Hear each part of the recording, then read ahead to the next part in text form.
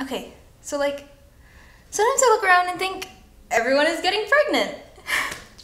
My cousins, my friends, they're 15 and 16 and think that having a kid won't be a big deal.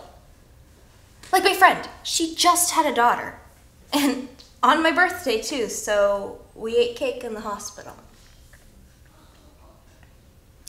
Laura's one of my best friends. She's really outgoing and she loves to have fun, and we'd always used to hang out, but now that she's pregnant and going to a different school, I probably won't see much of her. And I know it sounds selfish, but I don't want to lose my friends just because they have a kid. God, that sounds so selfish, but they're my friends.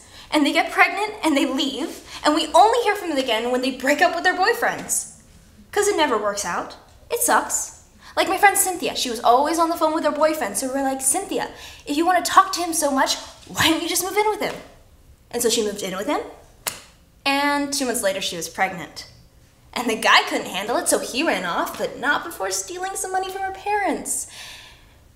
And they don't talk much anymore. It's just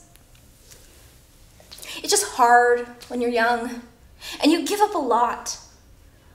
I know my mom had to grow up really fast, and she did it for me. And like, I'm afraid of like a lot of things. I can't sleep in the room. I can't sleep with the door open. I can't ride in a car without a seatbelt, and the ocean, quite frankly, terrifies me. I'm even afraid of the things that are a long way off, like losing my Dios or my Diaz. God, my mom.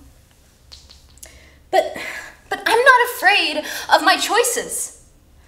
I graduate this year, and no one in my family has ever gone to college, and I just feel like whatever I do after high school, I'm taking my family with me.